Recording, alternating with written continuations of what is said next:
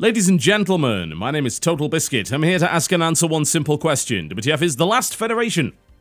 It's by a company called Arcen Games. They've made quite a few titles for PC, but none of them smash hits. And they're all really interesting in their own way, with the weird exception of Titles, which doesn't really fit into the whole modus operandi of the company, although it was a nice puzzle game nonetheless. They made a game called AI War. I've harped on about AI War for a long time, because I think it's great. It's this really interesting mix of 4X with tower defense, focused on co-op against an AI that plays very asymmetrically to the way that the players do. It was really interesting. The way that you had to approach it was fundamentally different to other strategy games because the AI actually acted like a maniacal computer and had the superiority. Yeah? It's almost like that game was based around not poking the bear too hard, because if the bear woke up, then you were dead. You had to tread lightly. Other games they made something called Skyward Collapse, which was an interesting game that was a bit obtuse. It had a really cool concept. The idea is you were a god playing both sides, which I thought was really cool, and it was a turn-based game, so you were trying to make sure the balance of power didn't shift completely to one side or the other, or you would actually lose, which was really awesome. There's a game called Shattered Haven they did as well. They recently released a roguelike by the name of Bionic Dews, which is a more traditional roguelike, as in the turn-based style of you move, they move. And the concept behind that was, in X number of days, you're going to be attacked by a huge force. You have to impede that as much as you can and build up your power before that final attack.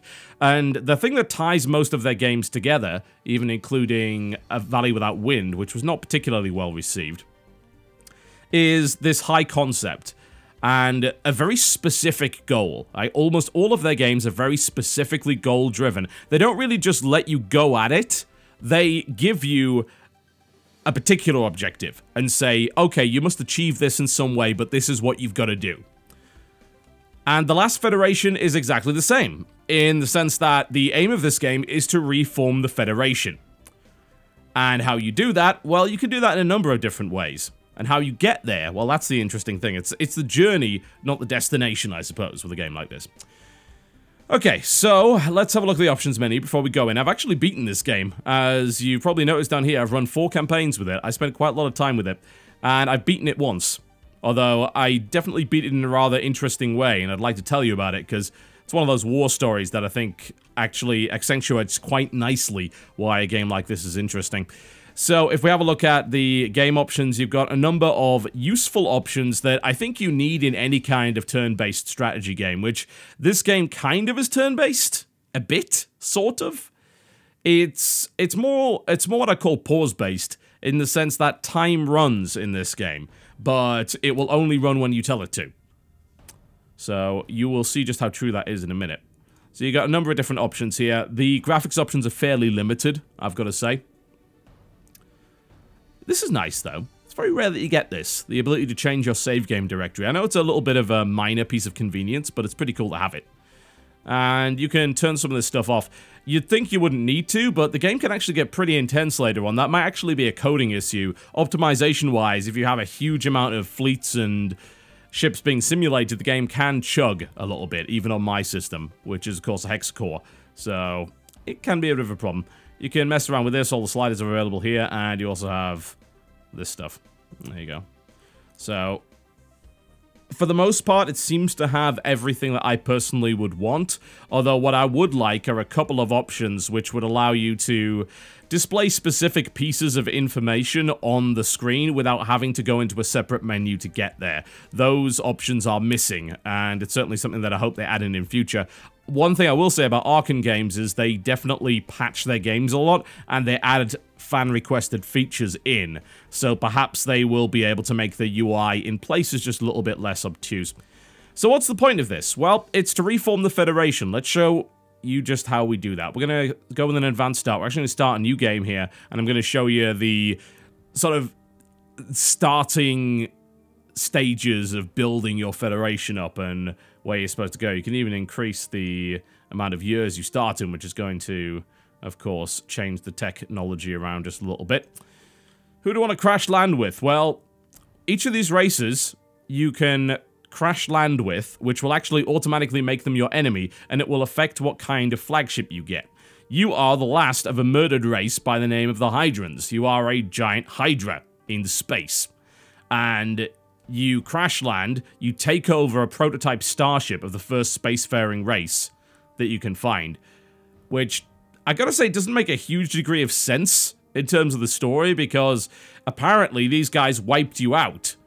How they did that without being spacefaring, well, that remains to be seen. I don't really get that part of the story. Maybe I just missed something, but each one of these really varies your starting ship up a little bit. So depending on what you want, well, that varies up quite significantly. Okay. Let's start with the Thraxians, why not? Pissing off one of the most dangerous races in the game. That sounds like a good idea. Let's go with that. You can even go on observer mode here, which allows you to just watch the way that the game plays out. And each time it does play out differently, which is pretty neat. The universe kind of goes on without you, and you're going to see just how important that is in a minute. Okay, in we go. So, that's you. You're a Hydra. Or Hydrol, as they're called, not Hydran. Hydrans were actually a Star Trek race, if I recall correctly, so I messed that up. They were apparently the dictators of the solar system. They were all wiped out. Although, again, how that happened, I really don't know. It's a little bit weird. So you hijack this starship, and then off you go. So that's it. This is your starship. And this is a great chance to demonstrate the combat system. It's a little bit weird. The best way I can describe this is a turn-based shoot-'em-up. Let me show you what I mean. So, every time I move, it's going to do this. It's going to move me for a fraction of seconds in the actual game time itself. And then it's going to fire. And then it's going to pause again. And then it's going to fire and pause and fire. And you keep doing this. And all of these projectiles can actually be dodged in the same way that you dodge in a shoot-'em-up. Now, you have 3 different weapon mounts, and you can swap them out between fights if you so desire. And you also have a bunch of special abilities. So I have something right here called the Geiger Cannon. I can fire that, and that's going to do 60,000 damage. Every time I use a special ability, it also does this pulse, which destroys incoming shots. Again, very much like a shoot-'em-up. So you can actually maneuver around away from shots. So these are chasing me. So if I actually move out of the way, those shots are going to miss me because they're continuing in that particular direction. Now, on the harder difficulty levels, this becomes far more pertinent because the shots will do a lot of damage. It can also be important later on when the races that you're fighting actually have better technology than you do because they're going to be hitting you like a truck. So you do have to watch out for that. Now, I was talking about switching weapons. I can do that. So that's a spread shot. Very shmup-like. Then you got an energy blaster and a gravity lance. The energy blaster really good for taking out shields. You can also mess around with your power levels here. So if I want to increase my weapon range and effectiveness, I can pump all my power into that. I'm not taking too much damage, so I can do that. Although that does slow me down and affect my maneuverability. I've broken his shields now, so if I keep up with him and then switch over to the gravity lance, I'm going to pop him very easily. There we go. Gravity lance is very good against the hull. Different kinds of ships have different kinds of vulnerabilities and so on and so forth. I can launch a wave of fighters if I so desire. There we go. And they're pretty good for running into shots for you, as well as just doing the things that interceptors generally do, fly around and be rather irritating. We'll fire the Geiger Cannon again, which passes through targets, which is really quite cool. Their shields are down, so I think we can actually open up with the Gravity Lance here, and you'll be in a lot of trouble. Now, by default, the ships are set to auto-fire. You don't have to. You actually don't have to do auto-fire at all. You can target specific vessels on the screen if you so desire. Alright, well, I won that fight quite easily, so we're going to get out of that. And now the Thraxians don't really like us too much, because we stole their prototype starship, and we blew up basically the rest of their ships, which is not so pleasant. It is actually possible for you to be diplomatic in that fight. If you docked with the survey platform, you can give them a bunch of technology to try and appease them, so you don't necessarily have to piss them off. Now, once you've gone through the initial fight, you go to this screen. This is the solar system, and each planet has a different race on it.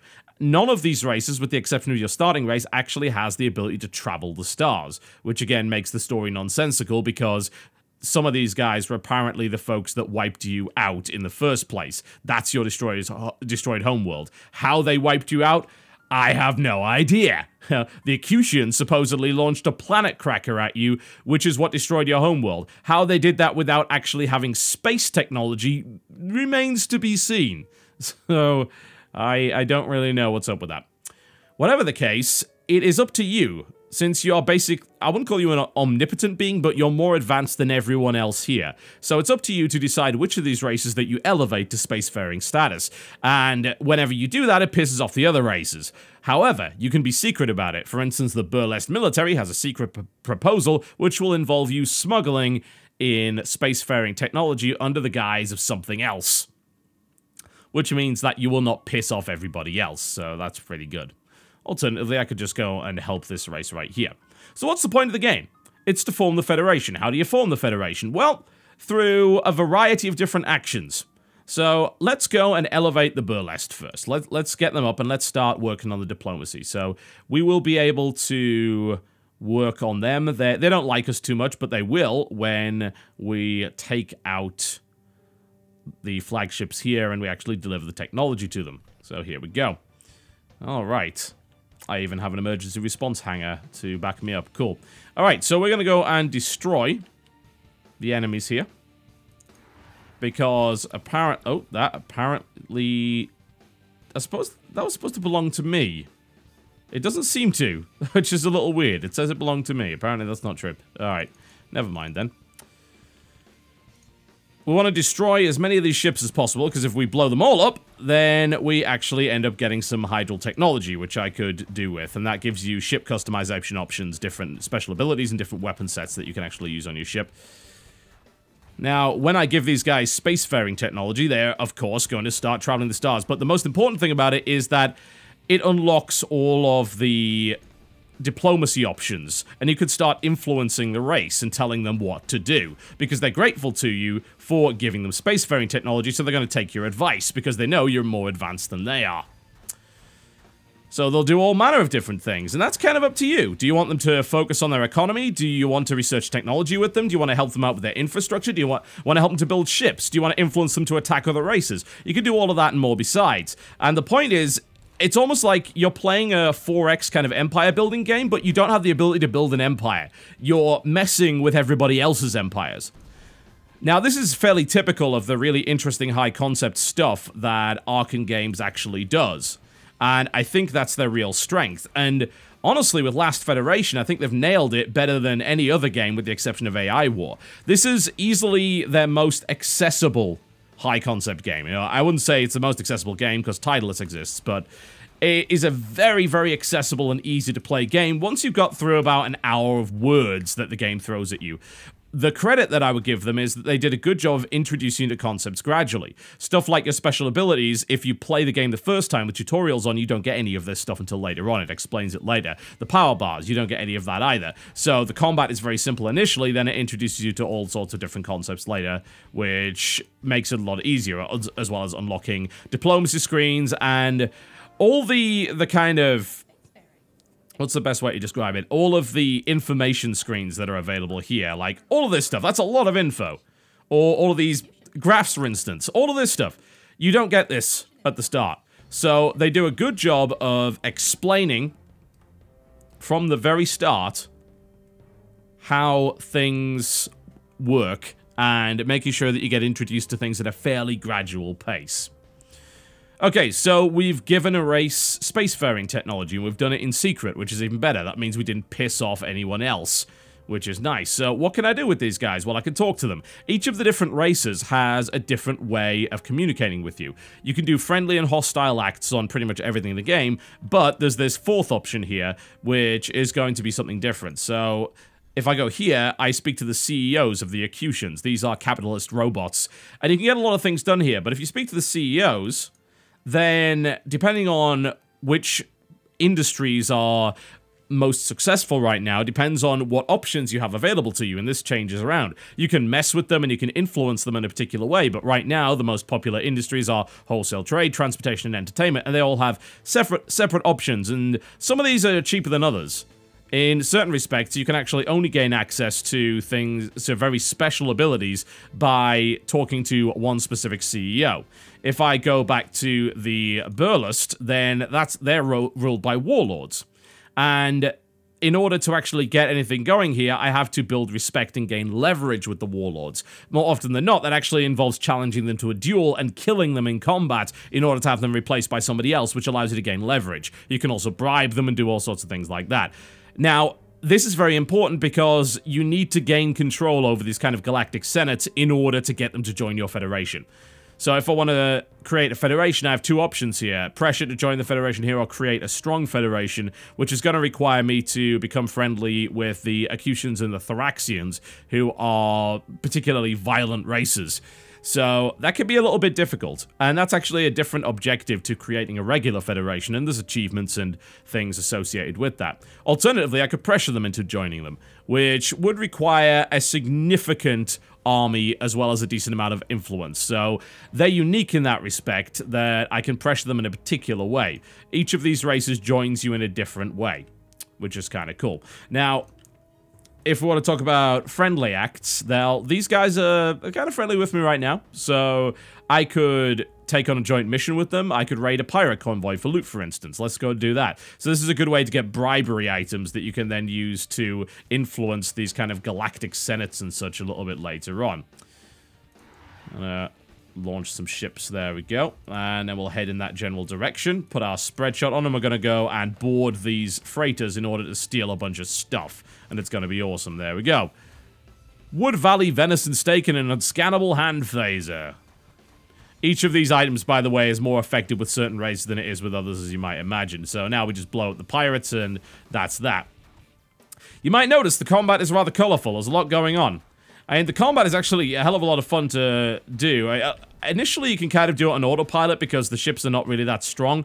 But later on, once races start to develop technology, particularly if they get ahead of you, because technology is something that you can only really acquire through stealing or through actually helping another race research it. You can't research it on your own. You can end up in a position where your ship is no longer the dominant force in the universe, which is kind of great.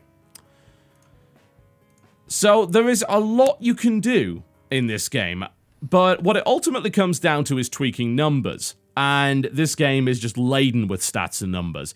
Every planet has different ratings in terms of its economy, medical capabilities, environmental capabilities, public order, and there's events that go on. Right now, a biological weapon test went wrong and just murdered a bunch of people on planet Skuld, which is not too great.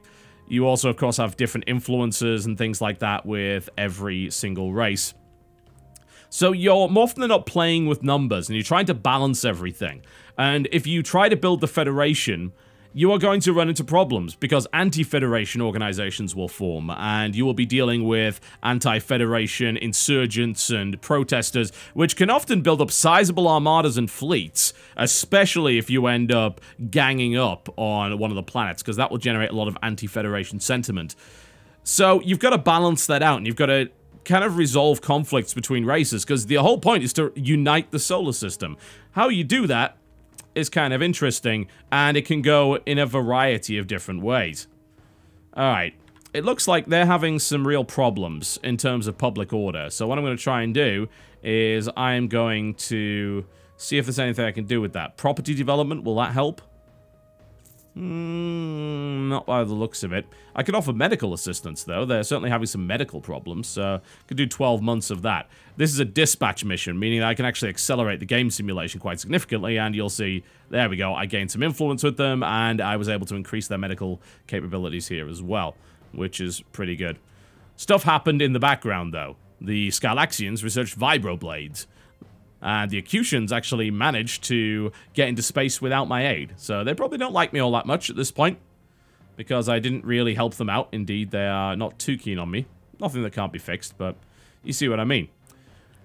Alternatively, I could just go and attack them if I wanted. I can go into a hostile act, I can sabotage them, hire informants in order to do all manner of different things, do sneakier stuff behind the scenes. This game is about influencing the different races. You can get involved in direct conflict, and it will help in certain scenarios. Like, you can fight off a pirate armada, for instance. In fact, I can go and do that right now. Let's click to attack, launch a surprise attack on the pirate armada, and we'll go and fight them. And the Burlusts are allied with us in this fight, so we should have very little problem taking out the pirates here. But your direct influence is perhaps less important than your ability to mess with people. And you are trying to manipulate the races to do what you want. Sometimes that won't happen. Sometimes you'll get into a position where you piss them off too much. And that can be a real problem, because they can become hugely resistant to you. The first game that I played, I decided, I'm just going to dick on this one race. I'm going to steal their technology, I'm going to do what I can there. But here's the thing, they actually gained a lot of power, and by the time I realized it, they became a dominant force in the universe, started wiping out my allies, and I couldn't fight them anymore. So I messed with them too much to the point where I pissed them off, and they deliberately did stuff that was counter to what I was doing. Yeah, it's kind of enemy of my enemy is my friend sort of stuff. They allied with other races to try and take me down. It was pretty ugly. Let's get emergency shield power back online, because we just took a huge amount of hits there. Don't want that. The game that I won, well, that went in a very interesting fashion. I got pretty lucky early on. There was an intergalactic war that actually wiped out the race that I had initially pissed off. I stole a bunch of technology from them, and then they annoyed one of the stronger races and got wiped out, which was great, because that's one major thorn in my side gone. I was then able to form a two-race federation between the two robotic races, who I kind of... It was kind of cool, because what I did was, there was this race of robots where they had a kind of parliament, and depending on which of the parties was in power, depends on what kind of agenda I can follow. What I was able to do was to keep the roboticists in power by manipulating their political system, which allowed me to do a whole bunch of stuff which benefited the other robot race in the game, which allowed me to develop them into an economic powerhouse and also ally with them to create the Federation. And eventually, it came down to the fact that there was only one planet in the game, and I'm gonna actually die here if I keep taking hits like this. Good lord. This is ugly. Let's put more power into shields and maneuver around. I can't catch him. These guys are really annoying initially. Really hard to deal with. Just want to try and get into range. I can't hit him with the Giga Cannon from this range, which is a little annoying. I want to track targets. We could probably just come in on them there and just make sure we're not behind him, and we should be fine. Set up the energy blaster there too. So yeah, there was this last planet, and it was so resistant. Like, it was a warrior race. Pretty much everyone on their planet was a warrior. They had good warrior technology. They had bomb shelters and planetary ion cannons set up to deflect what I was doing. And even with the combined armada of the entire Federation at that point, I still couldn't break them. I was like, what can I do here? So I decided, you know what? These guys are a thorn in my side, time to wipe them out. I paid the CEOs of the Arcutians to repeatedly dump toxic waste on their planet to poison their atmosphere and their people. I sabotaged their economy to the point where they were no longer able to rebuild the planetary defenses that I destroyed through espionage, and I eventually poisoned their entire world, and everybody died, and I won the game. Strangely enough, that didn't piss off too many people, because these guys had been so belligerent that even, apparently, global bioterrorism was completely fine with the rest of the galaxy at that point. I gotta say, I had a bit of a power trip on it, and outside of this combat, which is still pretty fun, by the way, this game really is about power tripping. And it does things fairly well. I would say there's definitely a couple of problems with it. One of them being the inconsistency in which the game treats certain actions. Like, for instance, paying the Arcutians to dump toxic waste on a planet. That seems like a really bad thing, and yet, in fact, none of the races were bothered by it, except for the guys who I was dumping toxic waste on. And yet, if you take a pilot that you've captured in combat to sell at the black market, everyone hates you. Like, look at it. Look at it. It's ridiculous.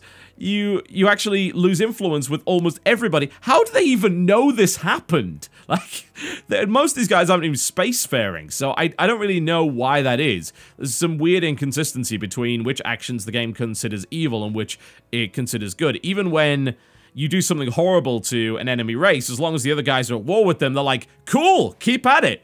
which seems a little bit odd. You'd think that those guys would get a bit worried at that point. So brutality, more often than not, seems to be the way to go, even though manipulation behind the scenes is the way to get the best result. This game certainly bears multiple playthroughs, because every time that you start, things are going to be completely different. The balance of power shifts, technology ends up trading into different hands, and it bears a lot of replayability, and that's the only way you're going to get all the endings as well. The ending that I got, while I went to the achievement screen, I noticed there was a bunch of stuff that I missed out. Like, you can win without ever having a planet change hands, for instance, whereas in mine, there were planets being conquered, so that didn't happen. You can win with all the races still alive, you know, and those are kind of the really good endings. Other problems I've got are the idea of keeping certain fairly important information on a different screen kind of out of the way. So what you would think would be useful is to know how many anti-Federation protesters and insurgents are available. You can find that out, but only if you right-click and go to this area right here. It's a pretty important number, and it would be actually quite nice to see in this little section here. I think you could very easily add that. There's also some really weird kind of situations where you can't figure out exactly why a planet isn't keeling over and dying. That was what really got me. In the last game that I eventually won, I'm like, why can't I break these guys? We have a combined armada power of over 2 million or whatever. The game had so many armadas circling, it was in fact the Burlists, had so many armadas circling it that it slowed the simulation speed down to a crawl and actually caused frame rate drop, and yet we still couldn't break this one sodding planet. It was ridiculous. They didn't have any ships, and we still couldn't kill them. And the game, I think, does a fairly poor job of giving you good feedback as to why you can't deal with them. Like, they tell you what the ground troop power is here, like 3.3 billion. 3.3 billion what? What does that mean? And more to the point, what's the ground troop power of everything that's attacking? It doesn't tell you. It only tells you the spacefaring power and armada. So you really have absolutely no idea why something's not going the way that it is. And in a game about tweaking numbers, that level of unknown can be a fairly severe problem. I may have just somehow missed out and not really managed to figure out exactly what was going on there. That is entirely possible.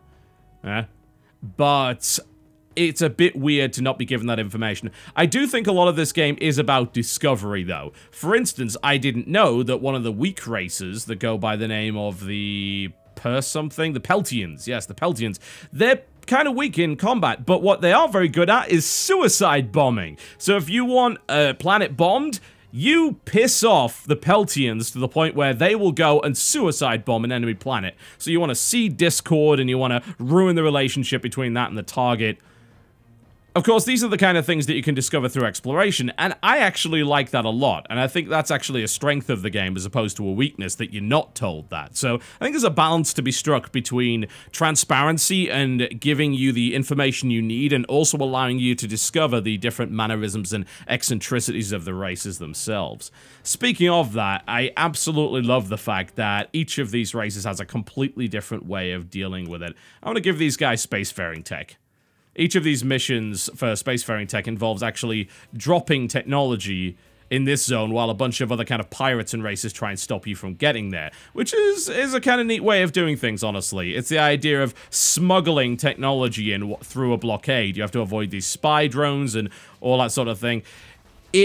It really does fit in with Arcen Games' design philosophy of, we are trying to achieve a concept and we're going to do it through any means necessary, up to and including some significantly weird stuff that barely makes any sense at all, but is just kind of cool anyway, and just the ends justify the means in terms of their game mechanics.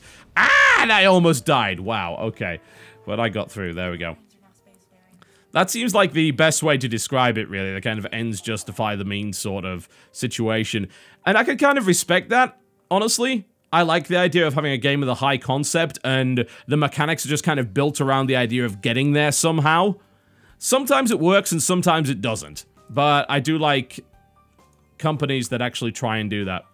In the case of these guys, who are actually space pigs, as you can see here, we speak to the regents. And we can actually bribe the regents and do all sorts of things like that. And the regent has a different priority. The the really cool thing is, I think it's the Thraxians. If you speak to the Thraxian queen, she has mood swings. And her mood swings indicate what you can do and what you can't do, and what kind of things you can talk to her about. And if you bribe her with the right kind of stuff, she's more likely to change her mood and all that kind of thing. It's really kind of neat. And they did a great job of giving each race a very specific personality that you have to deal with, and the conflicts between the different races are very interesting. It's a very unique game, and it's definitely the most accessible game that Arcen has made so far. I think they've done a pretty good job with it, honestly. A couple of criticisms I would have of it, I think probably just the level of exploitation that you can throw at certain elements of the combat. Particularly, there's every now and again you're able to go into an asteroid belt or an ice belt to find a new piece of Hydran technology. Every time you do that, you go up against these ancient Hydran weapon systems, which sounds very dangerous in theory until you realize that you can very easily cloak all the way past them, get to the area in question, then spam an ability every turn in order to shoot down all of the bullets coming your way and instantly win every time. There's no challenge to that whatsoever. And there's certain other missions that can be very easily exploited like that. If you're going to steal technology, unless they have a lot of armadas in orbit, you can just go there and just sit there, take the technology from the station, and that's it. And do it over and over and over again. And it's just absurdly easy, which I don't really know what's going on with that. Maybe it's just the fact that I happen to be playing on normal mode. Maybe on a hard mode, that would be a different factor. I think once you've maybe done your first playthrough, maybe crank up the combat difficulty, because I think you'll enjoy it a lot more. You're able to really consider your moves very carefully to avoid as many bullets as possible, use your abilities at the right times, and all sorts of things like that. This is the flagship customization, by the way. These are the weapons I've currently got available. I can find more unlocks as I go through, and I can put all sorts of things in here, like different kinds of fighters. I can change over to cloaking field there. I can change my offensive ability. There's even some really cool stuff like nuclear missiles, which actually do environmental damage to the planets here above, which is just a nice little effect. And overall, there are just so many different options available. I mean, there's all of these, and then there's everything you can do with the Regent there, including local deals, interplanetary relations. You can use these guys to mess around with different races. Each of the races is kind of more or less diplomatic. Some of them are very good at convincing other races. Some of them are very good at intimidating other races. Some of them just don't care about that kind of thing at all. And there's a lot of diversity there. And each game will play out differently as a direct result of which races you get on your side, which races become enemies, and all that kind of thing. So, overall, Last Federation is a really intriguing game. I have sunk a fairly large amount of time into it. I mean, I spent pretty much all day playing this, and most of the day before as well, and I eventually got that win out of it. I feel like I want to play it a little bit more. I want to see how the next game plays out, and I think it's one of those games where you can get real war stories out of it, because there are so many different things you can do.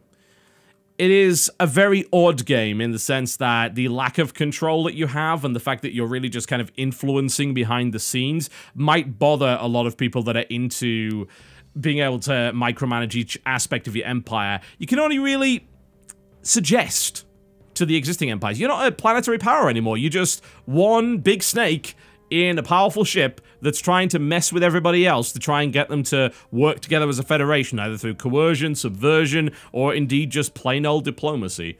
And that's a really interesting concept for a game like this that generally doesn't happen all that often. And that, to me, as far as I'm concerned, makes the game worth your time. Current price for this is $20. It's currently $15, though, on the 25% off launch sale. I think this is, outside of AI War anyway, the best game that Arcen has made up to this point. And I think that it is really intriguing and very much worthy of your time. Worth a shot, definitely. Takes about an hour to really get into it once you get past the tutorial messages and things like that. Some people may be bothered by the fact that if you boil it down to its core, it really is just about tweaking numbers and messing around with graphs and things like that. And you're right, it is, to some degree. But it's done it in a very stylish way. It's made it very intriguing. I mean, it's a game about intrigue, for God's sake. Of course it's intriguing. And that turn-based combat system it's got actually works shockingly well. Yeah? It's actually a lot of fun when you're weaving in and out of the just bolts of energy everywhere, the really colorful battlefields that just remind you of old school shoot 'em ups. There's fighters everywhere. You're launching 60 fighters at a time from your ship. You're using computer viruses to hijack other vessels and all sorts of things like that. That's pretty awesome. It's very creative, a really interesting way of doing things, as far as I'm concerned. The Last Federation, ladies and gentlemen, currently available on Steam for $20 or your regional equivalent. Not the kind of game that you would find anywhere else or indeed from any other company.